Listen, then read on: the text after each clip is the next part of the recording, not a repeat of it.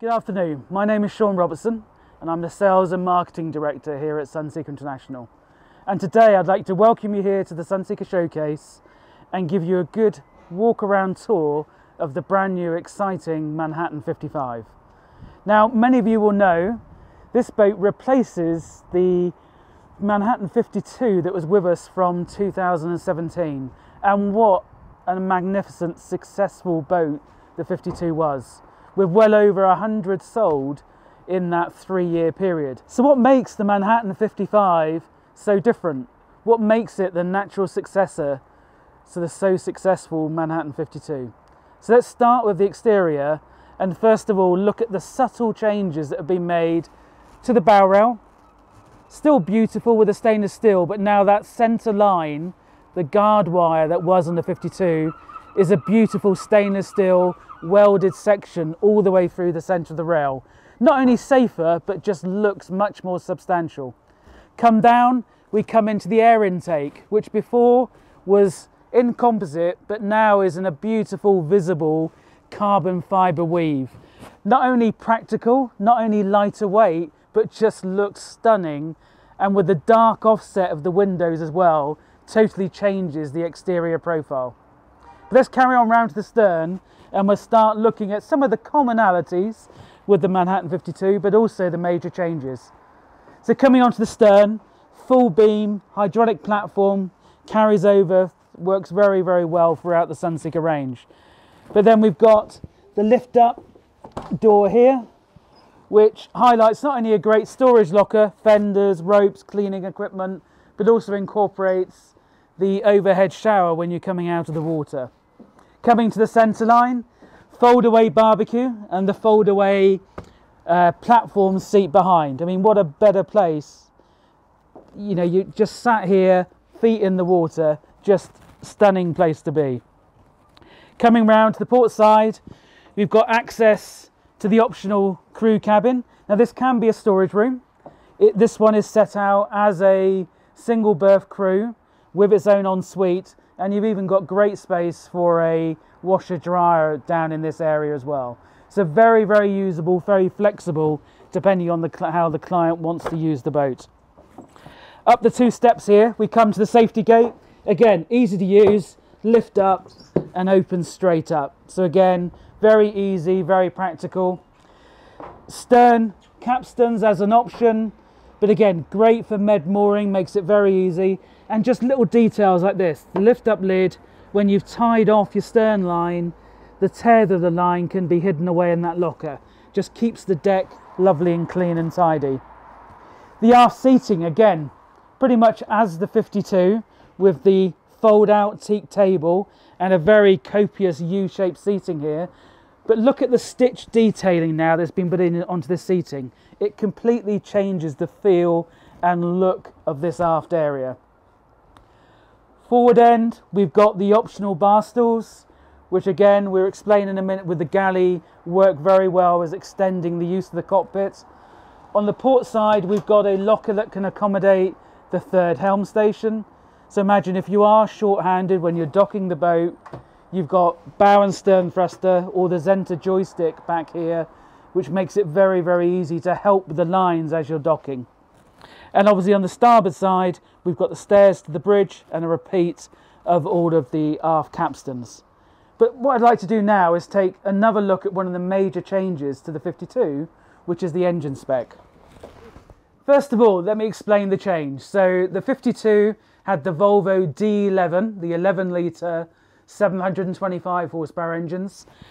55 now has the D13 800s.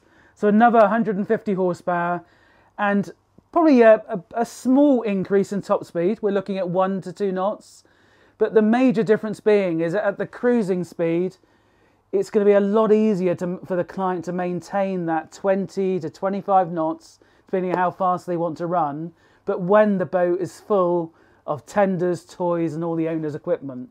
So more flexible, probably more efficient, and that little bit of better top end if the client really wants. The other thing to highlight down here is, considering this is now a much bigger engine option, it's got generators, water maker, stabilizer fitted, And yet, look at the space. It feels like you're on a 70-footer, not a 50-footer. Amazing use of space down here. Very easy to get to everything, you know, daily check-wise. It's going to be very easy for an owner-operator to look after and do the daily servicing on this boat.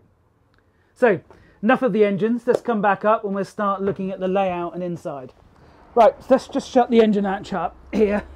Again, very easy, on a nice seal, keeps everything watertight. Now let's look at the function of this whole cockpit to interior saloon and how that links together seamlessly. So let's shut this door up so we can actually see the whole function.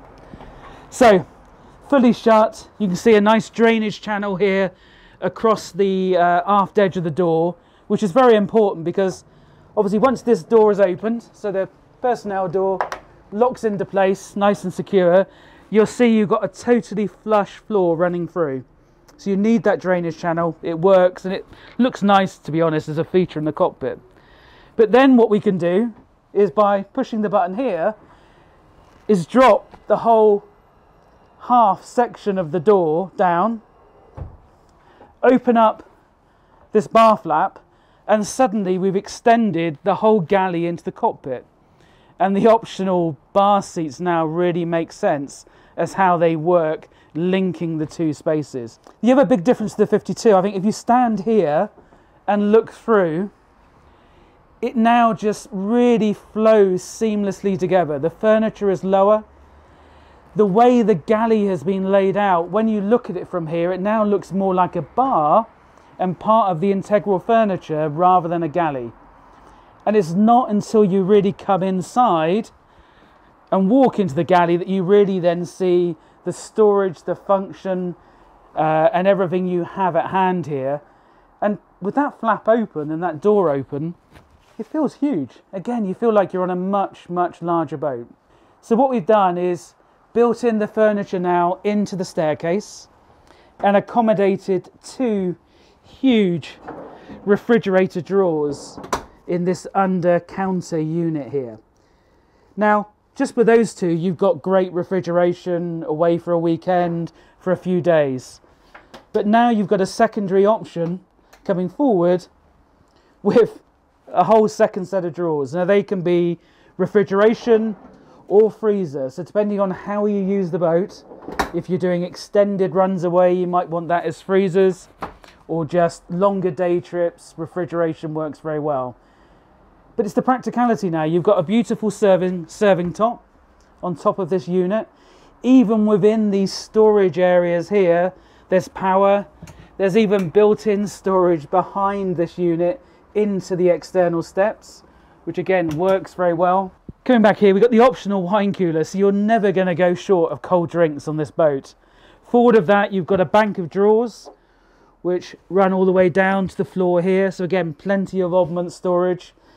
Forward in the galley, this whole bulkhead here is storage, glass storage, bottles, crockery, cutlery, 4-burner hob, oven, optional dishwasher, and then even over the top here you've got the extraction, and then over the sink unit you've got the storage as well. Now if we just look up, the lighting is a very good example. It's just the lighting, but a real feature. Coming to starboard side, we talked about these shells, but look at the stainless steel retaining rails here. The bi-colour of the woods, the mixture of the eucalyptus and the light oak woods, again make a real feature as you come through. And you'll notice as you come forward into the TV unit, you've even got a mixture of lacquer. The different light fittings, everywhere you look, there's small details that really make the interior stand out. So we've gone from cockpit, galley, refrigeration, all on one level. We've come up two very simple steps, and now we're into this sort of luxurious dining, relaxing entertainment space that again you just cannot believe is from a 50-foot boat.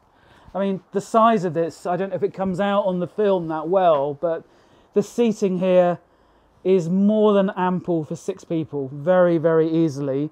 And then you have this movable seating unit here, which actually acts as storage underneath the top cushion as well, which can be positioned around the table. So you probably could dine 6 adults, 2 children, you know, a mixture of the two very, very easily around this table.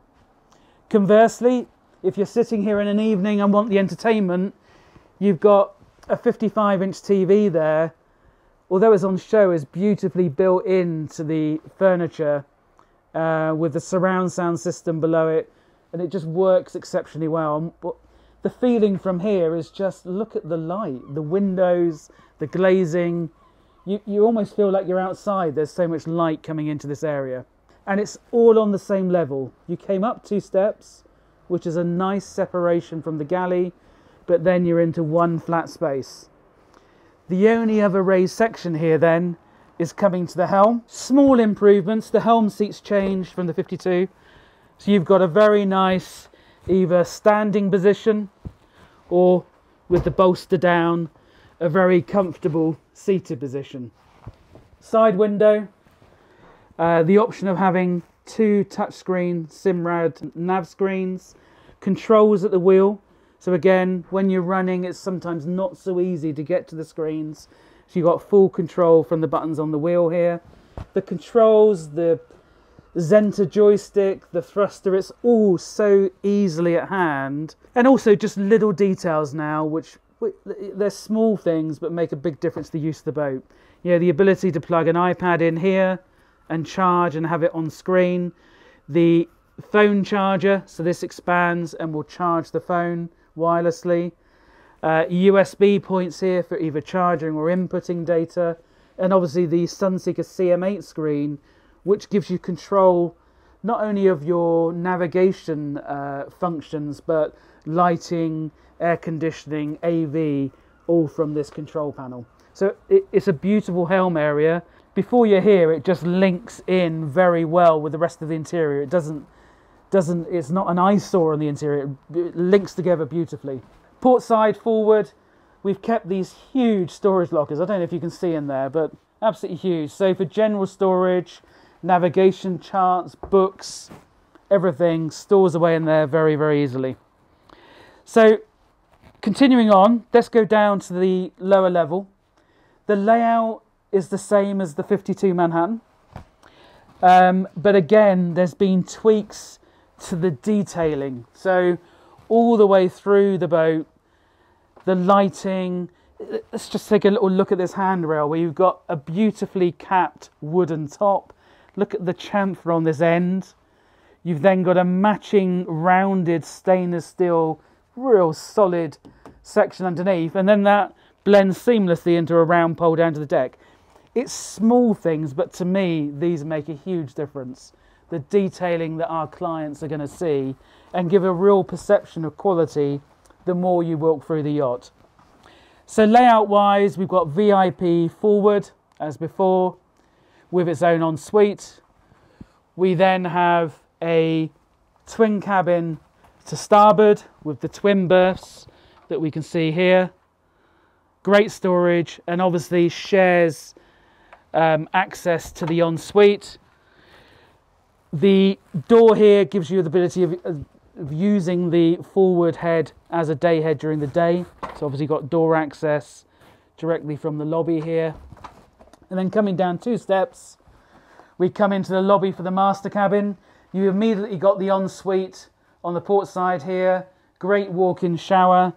The head and sink, again, feels very spacious for this size. You come down 1 more step and immediately you're into the lacquer, the detailing, the combination of woods, the lighting features. And it just, you know, look at the headroom, the full beam, the glazing. I would swear that I was on a much larger boat again. It just feels so spacious. And the amount of storage in here is incredible. You know, full-size wardrobe here. You've got storage as you come in immediately with shelving and drawers. Port side here, again, immediately you've got drawer storage, cupboard storage underneath, shelving for towels or clothes once you're cruising here. The starboard side on this particular boat has been set up as the breakfast seating, which again has storage underneath. But that equally can be just a bank of drawers. If you're doing more extended cruising, it can become a chaise longue.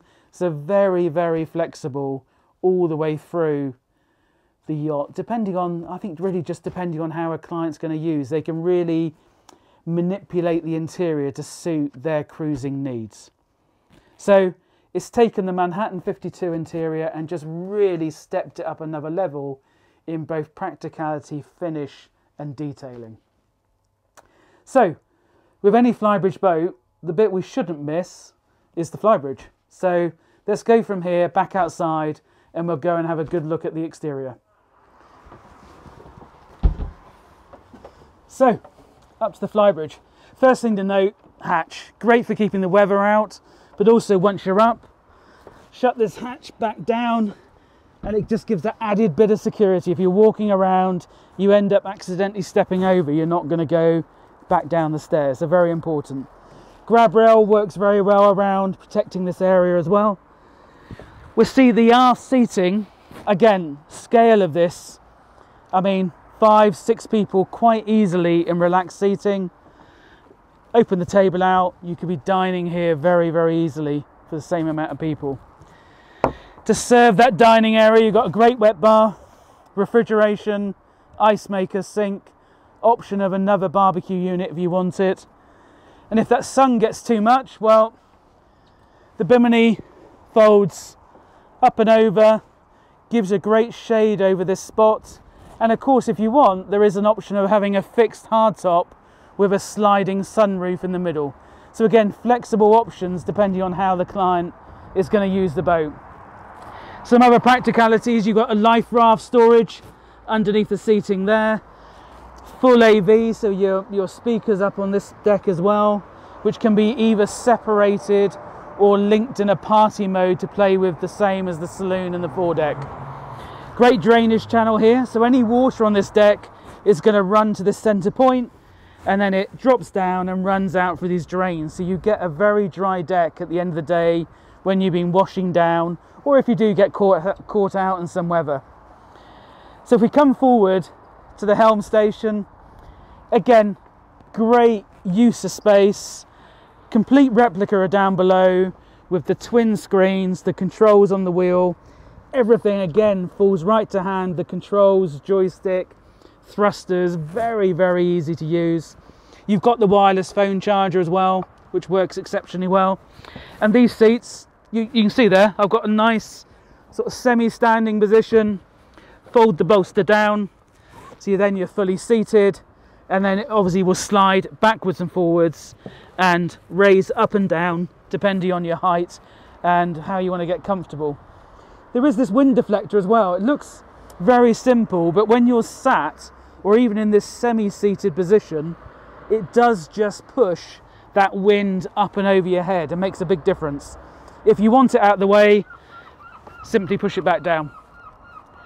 Port side, we've got more amazing seating. Again, it looks so plump and comfortable. And again, you can imagine 4 people, 5 people sat here very easily. In front of the seating, you've got probably got to be the best sunbathing or relaxed seating position on the boat, particularly when you're running. You know, you can be behind that screen, completely out of the airflow, or even sat with your back against the console here with the best view on the boat when you're running. And let's not forget, we've had the great entertainment space in the aft cockpit and the bathing platform here with huge seating, dining capabilities, great seating when you're running. But let's not forget the bow itself, huge U-shaped seating, twin sunbathers, another table for casual dining or drinks at the end of the day. So the amount of usable space on the 55 is just, quite frankly, incredible. So I hope you enjoyed looking through here at the showcase. And again, I would just like to thank you for taking the time to watch the video and hope you contact your local Sunseeker dealer as soon as possible to come and see this exciting Manhattan 55.